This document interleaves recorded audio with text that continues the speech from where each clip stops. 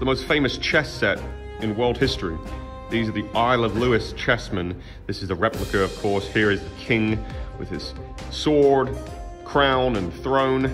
Some of the Celtic imagery on the side, of course, indicate to us that these are from the northern British Isles, from Scotland, the Isle of Lewis. This is the bishop, a replica of the bishop with his hand in a benediction blessing with his staff and hat. So let's travel to the United Kingdom to see the Isle of Lewis chessmen, originally from Scotland, the northwestern Isle of Lewis.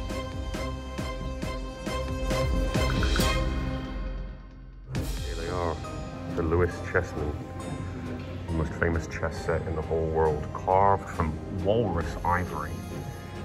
Some of these really beautiful pieces.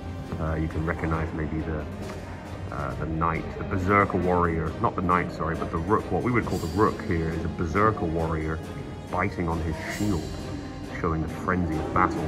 The pawns themselves are just unremarkable, no faces. A peasant who had no name or record in the history books, just kind of sent off to fight a rich king's war. It's the queen usually that's the most famous to look at.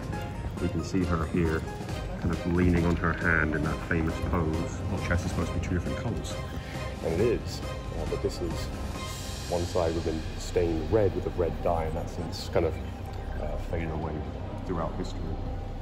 These are, you know, essentially an 800-year-old chess set. It was discovered in about 1831, and they're approximately 800 years old, from the 1200s. Imagine carving that from the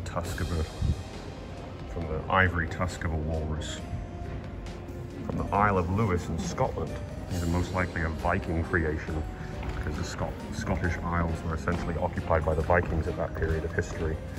Very northwest reaches of Scotland. Let's end by zooming in, perhaps, on the most powerful piece on the board. Queen, and next to her,